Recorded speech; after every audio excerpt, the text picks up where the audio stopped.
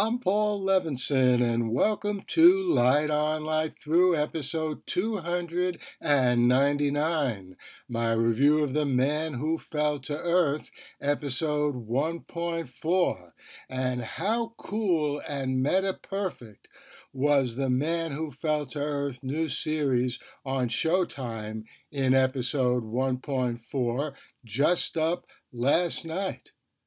Well, we learn that Thomas Newton, who came to Earth all those years ago in the 1976 movie starring David Bowie in the role, lost his memory, or most of it, including of his wife back on Althea, way out there in outer space.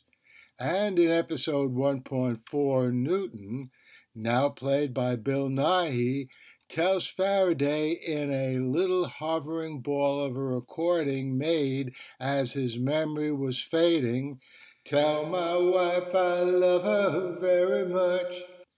That's right, the very same request that Major Tom made to his listeners in David Bowie's 1969 iconic Space Oddity recording. "Ain't Jenny so cool?" Well, not only Jenny Lumet, but Alex Kurtzman, Jane Maggs, who wrote the story Lumet and Kurtzman made into the teleplay for this episode, and everyone who has put this unique sequel series together.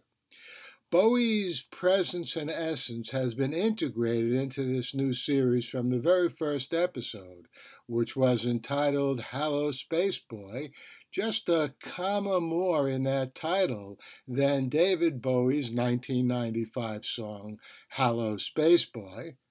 At this point in the series, I've got to say I can't think of a better, more multivalent TV series sequel to a movie. And we get some important Justin backstory in this episode. She invented a cold fusion process, an incredible achievement that duly impresses Faraday, but she paid for it with the loss of her daughter's father, who died of radiation poisoning.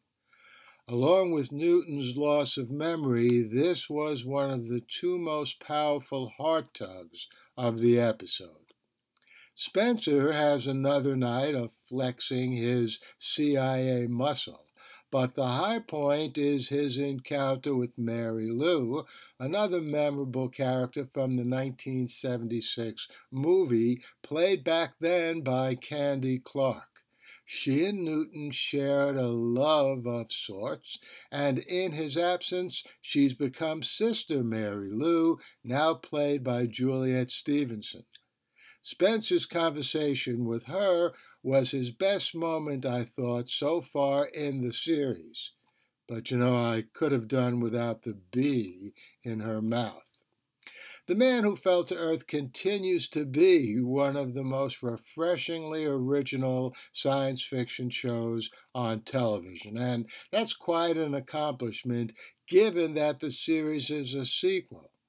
But it draws you into its spiderweb to the point that you're really feeling on a visceral level the interstellar interplay that's at the heart of this story.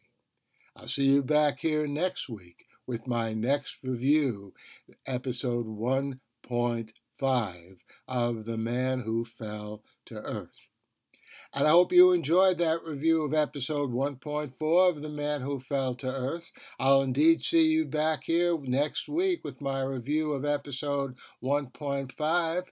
Before then, I'll have a review of Star Trek Strange New Worlds, the first two episodes, and a review of the new series, The Time Traveler's Wife, the first episode of which just went up yesterday on HBO. I saw it. I liked it a lot. You'll have a review from me soon.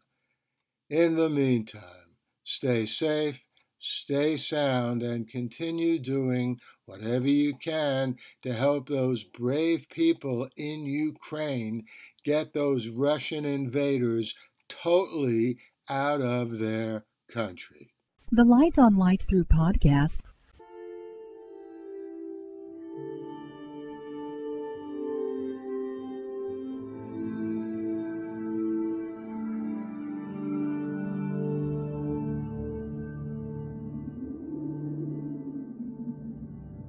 Athens, 2042 AD. She ripped the paper in half, then ripped the halves, then ripped what was left again into bits and pieces of history that could have been. Sierra Waters had read once that, years ago, it was thought that men made love for the thrill, while women made love for the sense of connection it gave them.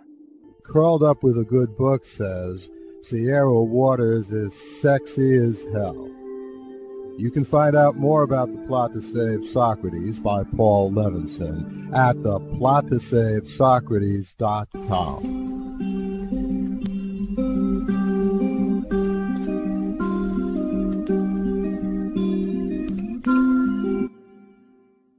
Paul Levinson Silk Code, about an ancient biotech war raging on in secret for centuries.